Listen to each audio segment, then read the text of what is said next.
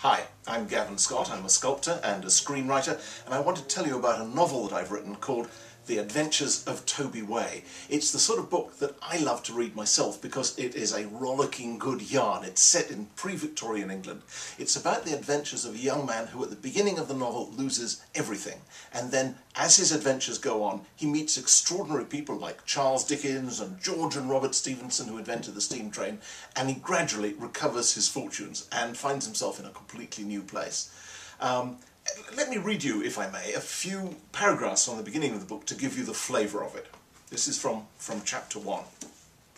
If anyone had glanced out of one of the grimy windows of the tumble-down shops and doss houses on the eastern approaches to London in the early hours of April 10th, 1824, they would have seen a man on a horse with a boy in front of him on the saddle.